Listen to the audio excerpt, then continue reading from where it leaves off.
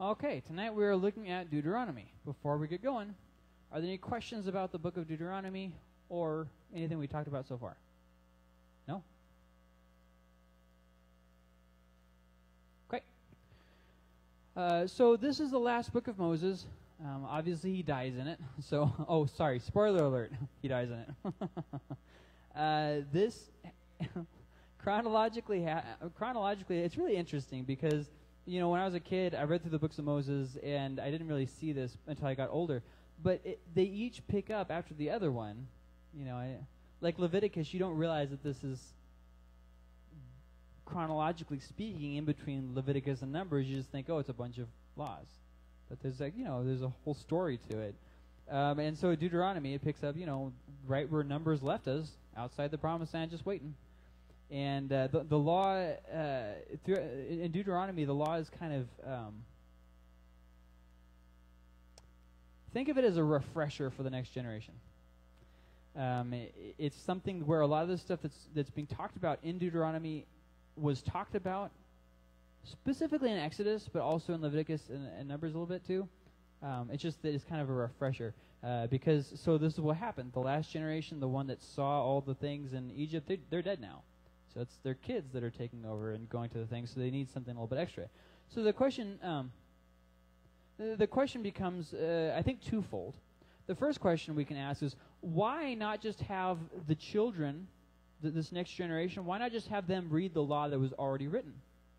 Why not just go have them read Exodus, Leviticus, and Numbers? Why write an entire new book for the new generation? Why?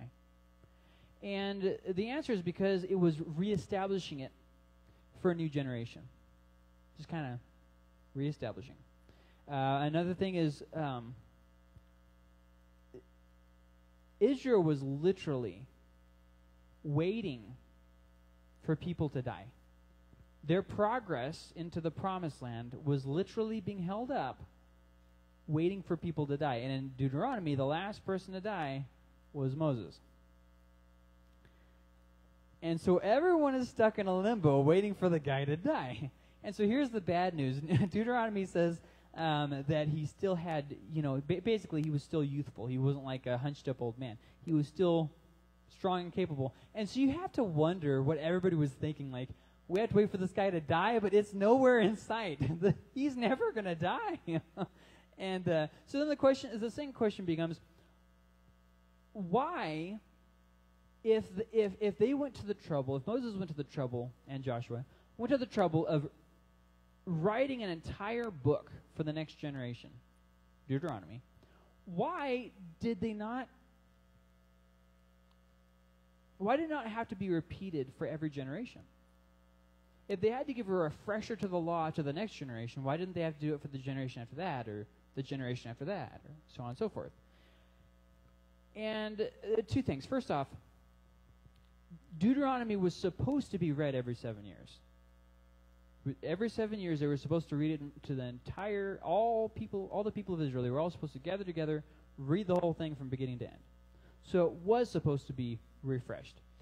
The second point I want to make is the previous generation, so the original generation, had lost out on their inheritance because of their sin. This next generation, their kids, they were being set up to gain the inheritance that their parents missed out on. And then, once they had inherited it, it would be theirs. So they wouldn't have to keep re-inheriting it. So there'd be no reason to keep writing the law for the next generation over and over again. It would be a thing that wasn't necessary because they already inherited it. It is important to note, though, that the kings were supposed to write it out. They were supposed to copy it, you know, and write it out so that way they would, you know, kind of help them internalize it. It was also kind of symbolic, the Deuteronomy was. You know, Moses is getting ready to die, and so he's kind of handing the reins off. These are my last words, the things I really want to impress on you. And so it's kind of there's kind of a symbolic element there as he's handing it off. In the book of in the book of Deuteronomy, it records the passing of Moses. A very important point, especially from, you know, Israel's standpoint. And the interesting thing about Moses, though, is that he's buried by God, which is, this is kind of a singular event. I believe it's the only person that God ever personally buried. And it's just one of those things, it's one of those details that is kind of important. But, so I'm sure all of you guys will remember, Moses is not allowed to enter the Promised Land because of some things that happened in the book of Numbers. And so he's not allowed to enter. But after he died, he did enter. And he met with Jesus on the Mount in the book of Matthew. So he did eventually get to set foot in the Promised Land. It just took a lot longer than he originally planned. Okay, so Deuteronomy, what does it mean? The word Deuteronomy, once again, this comes to us through the Greek. A lot of our names for the Bible do not come to us from the Hebrew. They come to us from the Greek. And Deuteronomy is no different. It comes down and it basically means second law, which makes sense because it's like a reiteration of the law.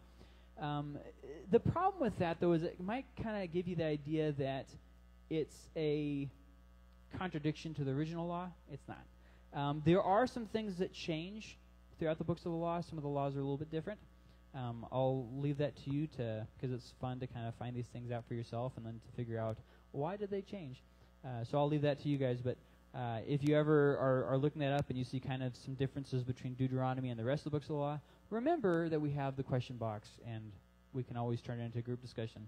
The Hebrew, though, they didn't call it Deuteronomy. They didn't call it second law. They called it Devarim, which basically means the words. And like most names of Hebrew, it's in the Hebrew, it's not overly that imaginative. It's talking about the words that Moses recorded.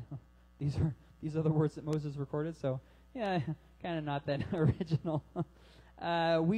Deuteronomy we can date very close to when it was actually written because of the way it was written. So as I mentioned, the actual Exodus event happened in the 1500s. Well, just after the 1500s, it was like 1480s. But then Deuteronomy, the form of Deuteronomy, the final form of Deuteronomy, the one that we have in our Bible wasn't written until the 1200s. So what we know happened, because we can just kind of piece things together here, Moses wrote it, Joshua edited it, but then later around the time of the Judges, they put it in its final form. So they just kind of made it more standard. And the interesting way we can date this is because they actually use the Hittite format, and it falls exactly into how they made their legal treaties. So it's very helpful for us to be able to date things. Just like a lot of times the names of different people can help us date when a certain text was written because we know when those names were common. It's very interesting. Anyways, so what happens in the book? It's pretty much Moses talking. Moses encourages the people who he is leaving behind. That's pretty much all that happens. There's not much else. There's no forward progression. They're still in the same spot they were at the end of the book of Numbers. What's the main theme of Deuteronomy? Now this is a little bit harder to say. Deuteronomy's main theme is different from all the other books of the law because it focuses more on the conditional status of the law. If this, then that. So basically, blessings for obedience. If you obey me, these are the blessings that will come to you. And curses for disobedience. If you don't do what I'm telling you to do, I'm telling you it's not going to go well for you in the Promised Land. It's kind of a long list there. Maybe you could say maybe you could say part of the main theme is God's covenant with his people, but that's kind of general. That is a unique factor about the Bible is this whole covenant aspect. That God would say, okay, we are entering into an arranged agreement together. It's a treaty. We are entering into a treaty together. This is something that really is singular to Yahweh. It's singular to the Bible. It's a very interesting aspect that I think a lot of times we overlook, especially people who grow up in the church overlook it. It's a very singular thing. I hope someday that we'll talk about it more in detail. But anyways, so I think the main theme of Deuteronomy is kind of just the conditional status of the law. There's a lot of blessings and curses contrasted, and things are repeated, but from the law. But it's kind of organized in a way that just makes it more. I don't know. I think it flows better. Deuteronomy is singular as far as the books of Moses because it's much more personal and much more heart in it than in the rest of the law. Whereas in like Leviticus, you'll go through kind of these dry verses after dry verses. Deuteronomy has this thing that it does that makes the law more emotive, more personal than the other law books. And so because of that, there's going to be two main themes that kind of just piggyback on each other, and that's love and fear. Love of God and fear of God. And so you just kind of see these kind of repeat over and over again. Love in Deuteronomy, love is more, it's more than feelings, and fear is also more than terror of punishment. In Deuteronomy, and love isn't just, oh, have warm fuzzies for God. And fear in Deuteronomy isn't be terrified of God. Both of those things are not really focusing on the emotional aspect of them so much as it is the response to them. So let me say that like this. Love in Deuteronomy is more obedience. And Jesus hints on this when he says, if you love me, you will keep my commands. It's kind of the same in the book of Deuteronomy. Love in Deuteronomy is kind of with the implication of obedience. But then you get to fear, and fear in the book of Deuteronomy is kind of being considerate of God with your ways. So when we think of fear of God, sometimes we're going to think something along the lines of, I am afraid of God. But in Deuteronomy, fear of God is more like, I believe in God, I trust in God, therefore it changes how I live. Because I know that there is God watching. I know, not that he's watching to punish, but I know that he's real, I know that he's there. And so if you fear God, you live in consideration of him. You respect and honor him. It's something like that. Love answers what you do, you obey God. Fear answers why you do. If I am living in submission to him, considering my ways before him, that is the fear of the Lord. So it's kind of, both of them are important. Love answers what you do, fear answers why you do, and it's just kind of this idea of, in all my ways I'm acknowledging him, I'm thinking about him, that's living in the fear of the Lord. It's something that I think you really have to spend some time thinking about. It just gets confusing if you just try to talk about it, because I feel like I've said the same thing 3 times, but I still don't feel like I'm getting across the thought that I'm trying to get across. So anyways, maybe someday I'll think of a better way to word it. The outline of Deuteronomy is very cool, very cool. It's outlined by something called a chiasm. I've mentioned this before. I think it was in the Bible class I did last year. But a chiasm basically has where there's a central theme, and so it starts and ends on the same point. Think of point A, and the first and last one is A and A. And then the next one, chapters 4 and 11 and chapters 27, that would be like B and B. And then the chapters 12 through 26, that would be like C. So it has like this half of an X, and it kind of builds towards the middle thing. So the book starts with a look backwards. Think of this as like the outer frame of the book. This is where we came from. And it ends with kind of a look forward. Hey, this is where we're going. It talks about the song of Moses, and Moses dying, and Joshua taking over, and all that stuff. That's at the end. It's talking about what's coming next. But then after you get past the look backwards, you get to chapters 4 through 11, and that kind of just gives a summary of the covenant. Very important, but now you're getting into kind of like an inner frame of the book. And this is matched by how it ends in chapters 27 through 30 by a covenant ceremony. This is where they're actually, the covenant that they've been talking about through the whole book, and in Exodus, they actually have a whole ceremony for it. And when they get into the Promised Land in Joshua, they're going to have something there too, but we'll get to that later, next week. And so then the main heart of the book is chapters 12 through 26, where he gives covenant stipulations. This is the very core. And he's talking about blessings and curses and all kinds of stuff like that. Very important stuff. So the question becomes, so what? Why does it matter that Deuteronomy is in our Bible? Deuteronomy is quoted throughout the Bible. It's probably the single most, I guess you could say, foundational book of the Bible. A lot of other books depend on it. The prophets depend on it. The history books depend on it. I mean, everything depends on it. It's one of those books that's just extremely important. It's quoted just phenomenally. You remember when Jesus is being tempted by Satan, and he says about man cannot live on bread alone? That's from Deuteronomy. That's from Deuteronomy. Remember when the guy asked Jesus, he says, hey, what's the most important law? And he says, love the Lord your God with all your heart, soul, strength. That's Deuteronomy. Again, it's Deuteronomy. All the different things that people think of when they think of the law, the quotable parts, it's always Deuteronomy that they talk about. So for that, it's very important. Another thing about Deuteronomy is it points to the Christ a lot more than the rest of the law. All the law points to the Christ, especially in essence. But Deuteronomy says some things that are very pointedly about the Christ. For instance, it's in Deuteronomy that Moses writes, there's going to be another prophet after me, and he's going to take you there. It's also in Deuteronomy where he says, one of these days, you guys are going to ask for a king. Let me tell you a couple things about kings.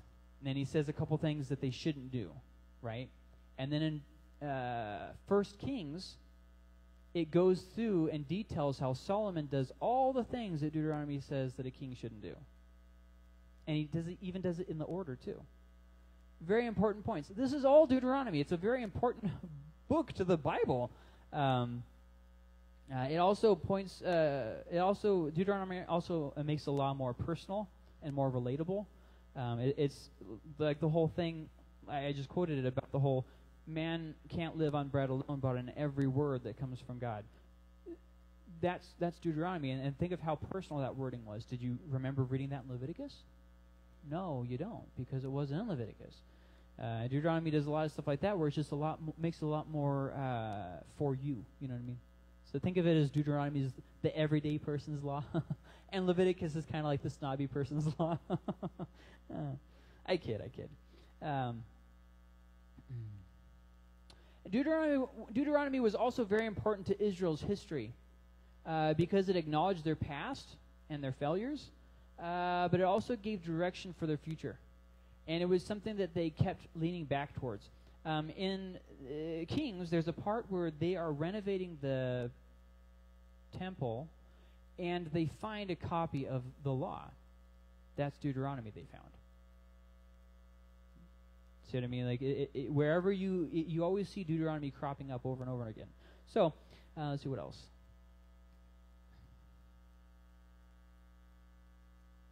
Deuteronomy is interesting because Deuteronomy pointed out that there was more than just the law, and that the law wasn't the end game. And it kind of pointed forward to the need of something more. And when you read through Deuteronomy this year, I want you to think about all the things that Jesus said, and then go through the book of Deuteronomy. And you're going to see a lot of things that just kind of hop out to you while you're reading. You're like, God knew what he was doing. How about that? I mean, we know that, but sometimes when we're reading the law, we just kind of forget that.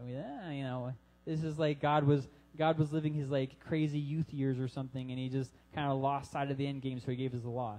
But it's not really like that. It's one of those things where it's like, no, he had an end game the whole time, and this was part of that end game. He was working towards it the whole time. And if you go to it with the understanding of Matthew especially, and then you read through Deuteronomy, it's like, oh, okay, so this is pointing out to the coming Messiah. This prophet, that's the Messiah. This here, that's why the law is not good enough. Stuff like that. So just check it out. It's definitely probably the easiest book of the law to get into.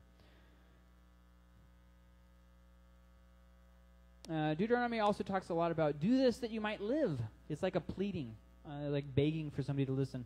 And in that aspect, it shows the heart of God more so than I think a lot of the other laws. Because in the other laws, God is revealing his heart, but we don't really get that when we're reading the other laws. We just kind of think, oh, this is boring. This seems pointless. This has to do with the tabernacle. Why do I even read this? This has to do with how many people lived in each family. Why do I care about this? But in this part, you kind of see Moses pleading with the people, do this that you might live. And it really shows the heart of God. It shows his compassion, and it shows his desire to restore. Because he's telling all these things to the people, knowing that they're going to do it anyways. Think about that. He knows what they're going to do. He knows the rest of Israel's history. He knows what's coming. And he gives them this warning from the very get-go, not setting them up for failure, but encouraging them, and even says, hey, if you do this, you will be blessed. Good things. But it just evidently wasn't enough for them. So that takes us to something that is kind of important. Next week we're going to start talking about the books of history, which takes us all the way from Joshua to Nehemiah.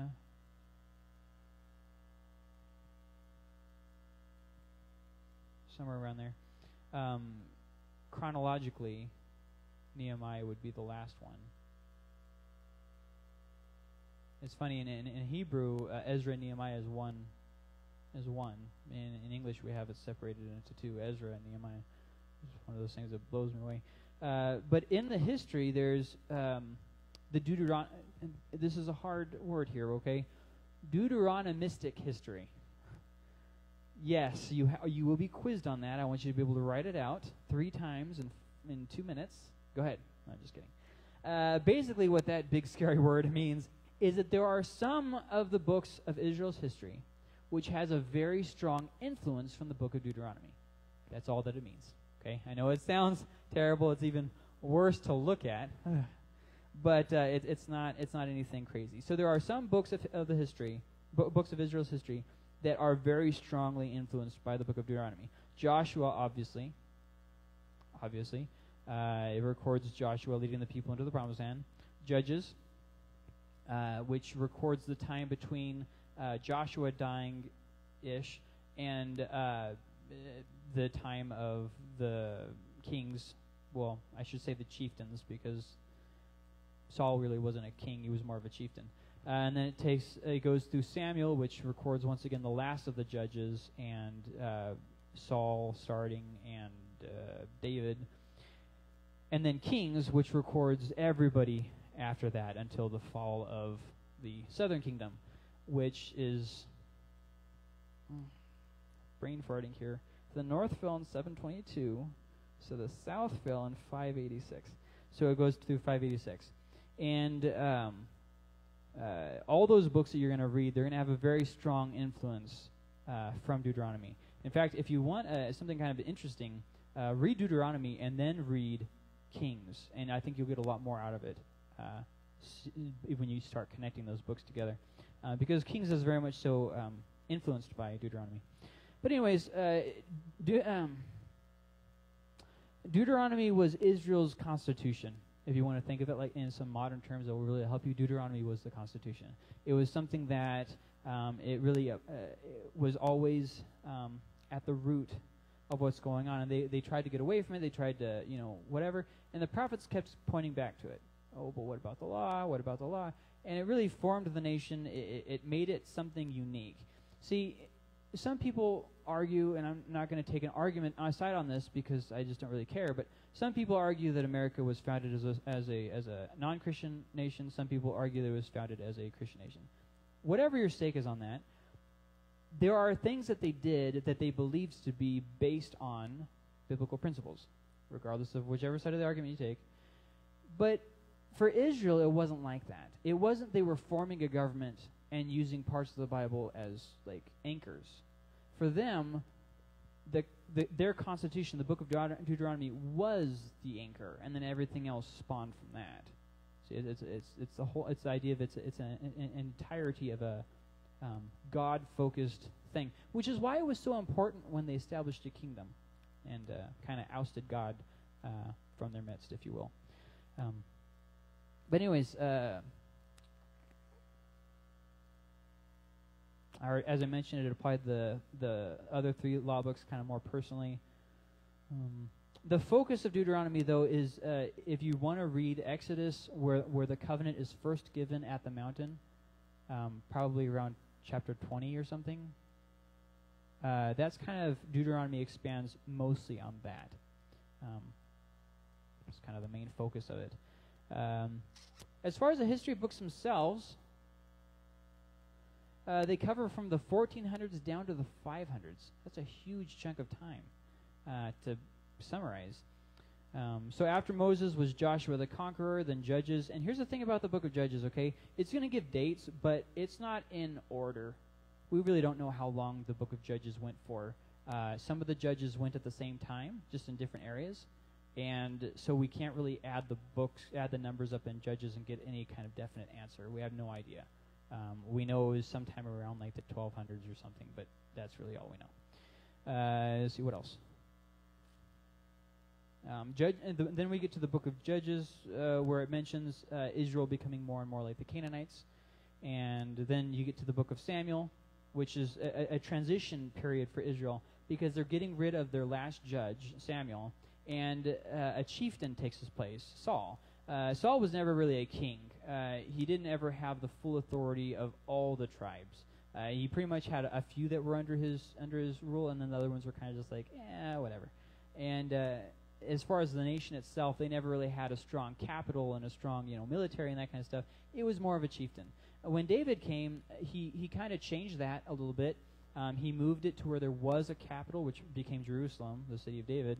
And he did have a running military, and he made it where there were, his 30 mighty men and stuff. He actually established something, built, kind of like, think of it as a city hall. It's not a city hall, but it's kind of like the equivalent of it. And obviously it would be outdone by Solomon, but David was the one who really turned it from a chieftain into more of a kingdom. And then Solomon, in the book of Kings, transitions it from a kingdom into a mini empire. And for some people that might be hard to believe, but if you know your history of the ancient Near Eastern world, this was actually the time of mini empires. Solomon's was not the only mini empire. There were a bunch of them around the area at the time. So this is not outside of the realm of like, how can that be? The Bible is just making crazy stuff up. No, it's really not. Most of the time, the Bible has actually given us details that have been proven to be correct over time. It's just, they've kind of been forgotten. There was actually a time when people thought that the Babylonians weren't even really a thing, that the Bible just made them up. And then, whoops, they found a lot of stuff validating the Babylonians, including the Babylonians' records. So little things like that that's like, well, maybe you shouldn't rush to say that the Bible is not historical if you don't actually know what you're talking about. So anyways, the book of Kings transitions it to a mini empire, and then it goes all the way through its mini empire into a shrunken kingdom with its deterioration, and then all the way to it being a fallen state. And that's kind of where it leaves off. And that's the books of Deuteronomistic history. And then the regular books of history, you got Chronicles, which is basically Kings, but it only includes the good stuff and it leaves out all the bad stuff. And then you have Ezra and Nehemiah, which talks about them coming back from being outside of their homeland. And then you've got Esther, which talks about an event that happened during that time as well. And Ruth, I forgot Ruth is in there, which talks about David's ancestors. So that's pretty much all the books of history. Any questions on any of that? Because we're done for tonight, and we'll pick up with Joshua next week. No? Okay. The rest of the books of the Old Testament we're not going to be doing as in-depth as we did for the books of the law. The reason why I spent so much time on the books of the law is because they're probably the most neglected books in the Old Testament. I mean, everybody likes reading Isaiah. Who doesn't like reading Isaiah? Like, come on. People like reading Samuel. Yeah, of course. Yeah, that's great. Awesome. Kings, I mean, hey, that's great. But you get to, like, Leviticus and Numbers and Deuteronomy, people just don't care. Like, I'll just read something else. I'll read Matthew over Leviticus. And it's like, well, I understand, but huge oversight. So, okay, no questions? No? We're all good?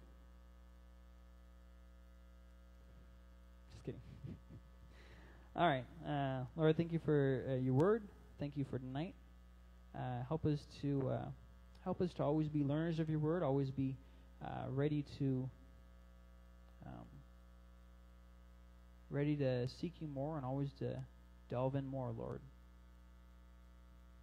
Lord, we're asking that throughout this week of services that we have an encounter from your Holy Spirit.